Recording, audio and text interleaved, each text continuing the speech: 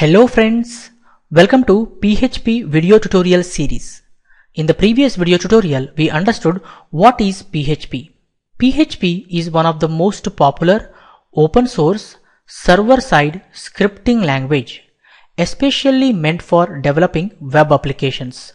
In this video tutorial, I would like to discuss brief history of PHP. We begin with HTML. To create well-formatted web documents, to format web pages, in the year 1991, Tim Berners-Lee developed HTML. HTML stands for Hypertext Markup Language. HTML is a structural language for web pages. Using HTML, we code structure of web pages. HTML is a language for formatting web pages. HTML has limited design capabilities. We can't be able to create most appealing and well-designed websites using only HTML. Hence, we take help of CSS. CSS stands for Cascading Style Sheet. To create most appealing and well-designed websites, in the year 1996, Håkan VM Lee developed CSS. CSS is a presentational language for web pages. Using CSS, we code presentation of web pages. CSS is a language for reformatting web pages. We can't be able to create interactive websites using only HTML and CSS. Hence, we take help of JavaScript, which is a client-side scripting language. JavaScript codes get executed on client machine by the browsers.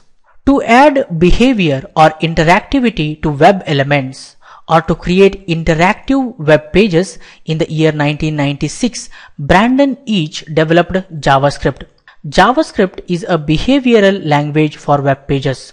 For example, in a slideshow, if I click on the left button, previous slide should get visible. If I click on the right button, the next slide should get visible. If I double click on a close button of some web element, that web element should get collapse or hide. If I scroll, some animation should get play. With the help of JavaScript, we can add interactivity or behavior to HTML elements. That is not possible using only HTML and CSS. We take help of JavaScript to add behavior or interactivity to web elements. Or to create interactive web pages, we take help of JavaScript. HTML is a structural language. CSS is a presentational language.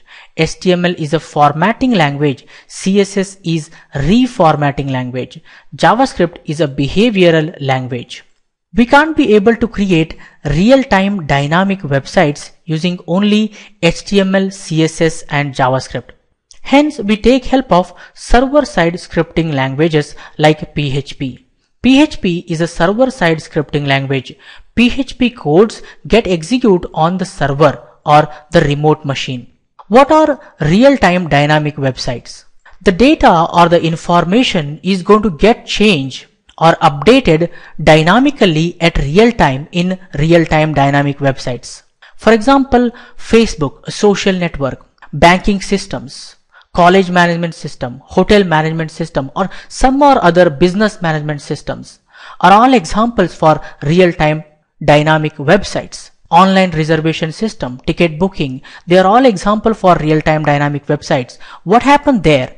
Actually, on real time, the data is going to be received or gathered from the user through some forms or any input fields. The data is going to be gathered and stored in the database. And that data is going to be retrieved whenever it is required to process. After processing the data, the information is going to be generated. With that information, the business people are going to make optimal decisions. They can set up future goals, etc. With the help of JavaScript, we cannot communicate with databases. JavaScript has no ability of communicating with file systems. So we take help of PHP.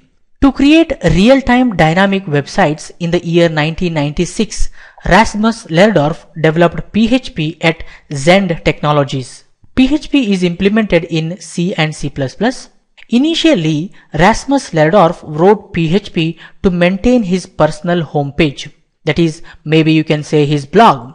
Later, extended it to communicate with databases, file systems, and work with web forms.